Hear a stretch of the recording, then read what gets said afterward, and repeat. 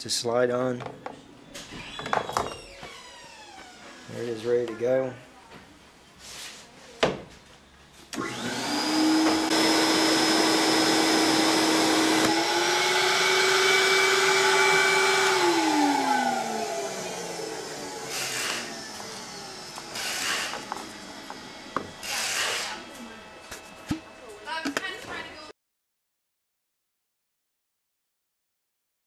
Okay, materials you're going to need is, you're going to need 1, 2, 3, 4, 5, 6, 7, 8. You're going to need 8 Schedule 40 unions. This is the unions where 2 pipes go together. 8 of those. You're going to need a piece of wire. This diameter is perfect. It comes from a yardstick from a political sign. 128 millimeter pull of some sort. You're going to need 2 of these. And you're going to need 2 of these wires, by the way. You're going to need 2 of these. This is a Schedule 40 Y. It has for a 2-inch Y into a Schedule 40 4-inch. 2 of those. This is an end cap for 4-inch thin wall. You need 2 of those because they just happen to fit nicely in there. You're going to need a short piece of 3-inch thin wall PVC and some end caps for that. You're going to need an old vacuum cleaner or some sort of vacuum pump and some vacuum hose. That's pretty much it, except for a couple of 10-foot sections of Schedule 40s, or ever how long you want to make your unit. They're 10 feet long at the store, so ever how many you need. We just need 2 because we've got a 20-foot run we need to cover. That's all your materials. Tools required aren't very extensive. We're going to need a little drill, be a plug-in drill, portable, whatever. A Dremel with a little grinding stone on the end. A nice tapered one's pretty handy. Going to need a Phillips screwdriver. One with a long shaft would be especially useful. You're going to find that out later why. Some sandpaper or emery paper. A drill bit that's 3/8 or maybe a half if that's handy for you. And a 1/4-inch bit. Hacksaw or a multi-purpose blade, something that will cut plastic. You're going to need something to glue plastic. So this is an all-purpose pipe cement for PVC pipe. Also, you can use we'll need some epoxy glue, something that will glue metal, stone, general purpose. Then you're going to need some silicone lubricant. You can use either a spray can or you can use the liquid in a bottle that just sprays out. Then you need a tape measure. That's pretty much it.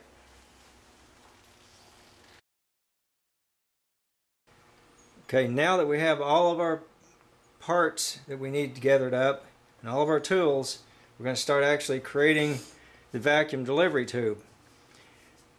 We need 20 foot of delivery. So what I have here is the 2 4-inch PVC pipes that we talked about, and I've already split this one right down the middle.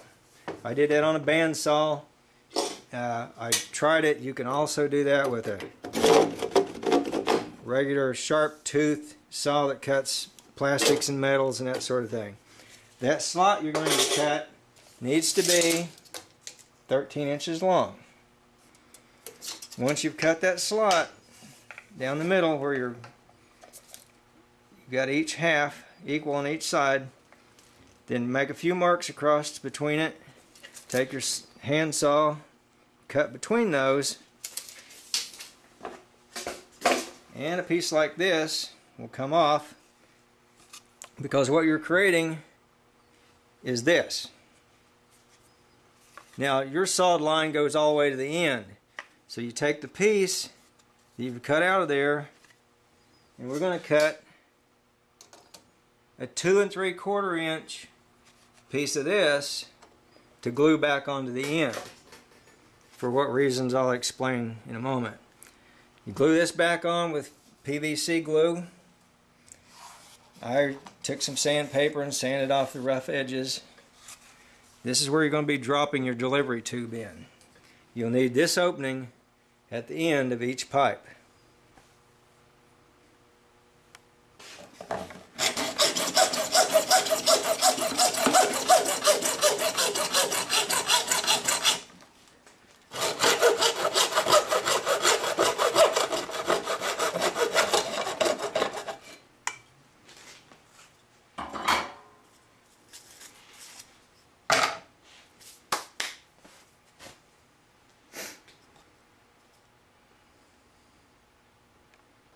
Okay, now we have our receiving slot made in the end of each 4-inch pipe. This has been glued back on here, it's good and solid. The next thing we need to build is probably the most complicated thing to build. Not really complicated, it's just time consuming. And that's your closing lid or your slide, which covers your opening, which allows the vacuum to be created inside. So you drop your tube in here, close this up, turn your vacuum on. We're going to build this now.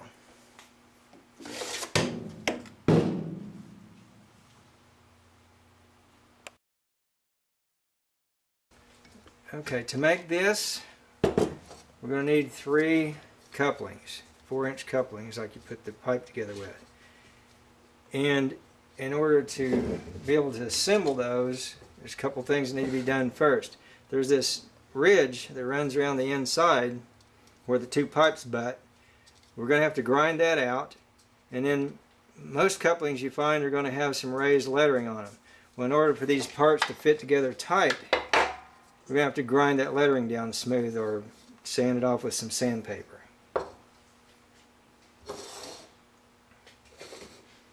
Okay, these 3 pieces, as you can see, have been sanded down. The lettering is sanded off. The inside is ground out. I just used a Dremel, reached inside, ground it out. Same on all 3 of them. And this lettering, I just laid a piece of sandpaper flat, some coarse 80 grit sandpaper, laid it flat, went back and forth like that, sanded it down. Any way you want to do it, just get the ridge off of it, get the lettering off so they can be stacked up and glued together like this. The other thing we need to do before we glue them together is get a split in them like this, because the diameter of this coupling is meant to fit tight over the pipe, and therefore it's too tight to slide back and forth to make this sliding door. So what you need to do is increase the diameter of this by sawing a slit in each one of these. Oops, that's the one. And then we're going to put a spacer in here to space it out and increase the diameter slightly. And what we're going to use for a spacer is, you always wondered what you were going to do with those political signs in your yard. Jerk one of them up and take the legs off of it, and we're going to cut a piece. Well, it's 11 3/8 inches long, and it's going to go right in there like that. In order to get all this assembled where it's going to line up and be nice and smooth inside, we're going to use an old piece of scrap 4-inch pipe. Okay, we're going to take our prepared pieces with the split in them. We're going to slide them over a piece of old scrap pipe. And you can see that they create their own gap. So you're seeing about what you need, how much they're going to be needed to be separated. So you line those up best you can. And then for a spacer, what we're going to use is those old political signs that they come around and stick in your yard. The legs off of those and the diameter of the wire is just the perfect width for that. So we're going to cut a piece of that. That is, let's see what that is, 11 3/8 inches long. 11 3/8 inches long, and then we're going to pop it right down in there. It gets everything lined up. That's what we need right now. We're ready to glue. Yeah, we're going to put some glue around here. This is a plastic epoxy. It has 5-minute working time. I usually apply it to both surfaces. Make sure we've got plenty. Take that up. Okay. Make that one up. These and slide them back on our form. Make sure they get lined up.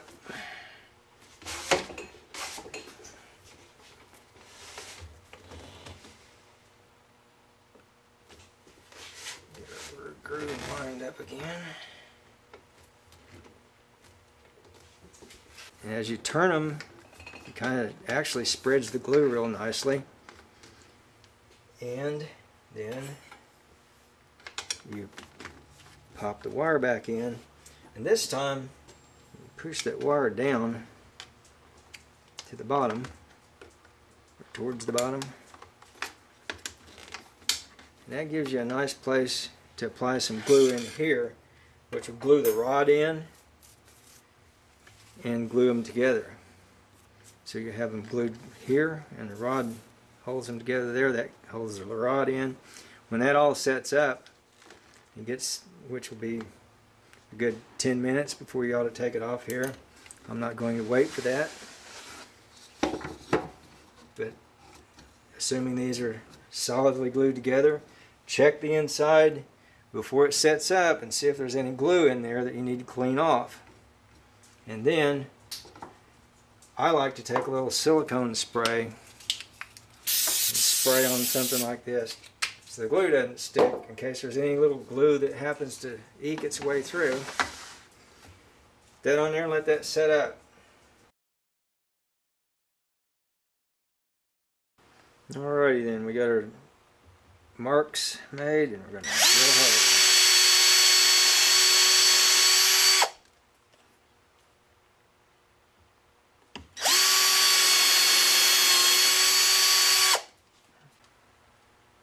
Okay, I think that's going to line up. For easy access for these screws, and you got to countersink them. We got to get a countersink in here so that the screw head, can you see that? The screw head has to be recessed below this surface so it doesn't drag. You can grind this out with the Dremel.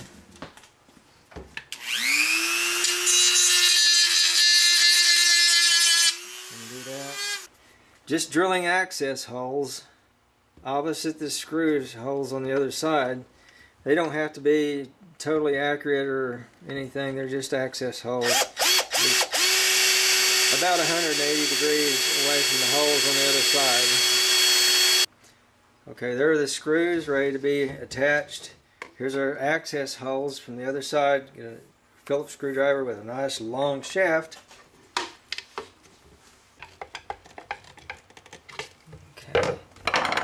And we've got another one made.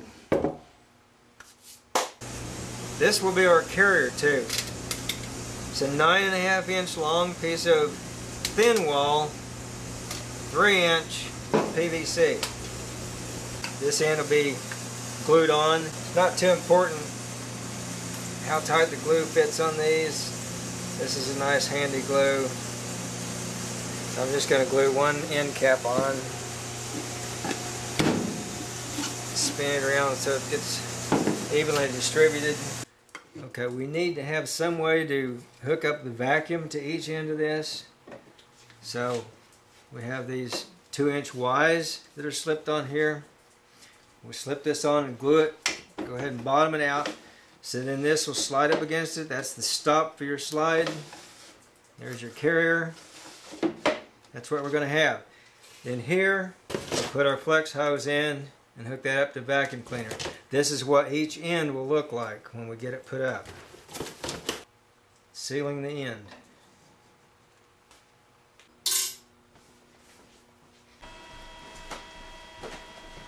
I'm not putting the gobble glue on it because I don't want it to bust it.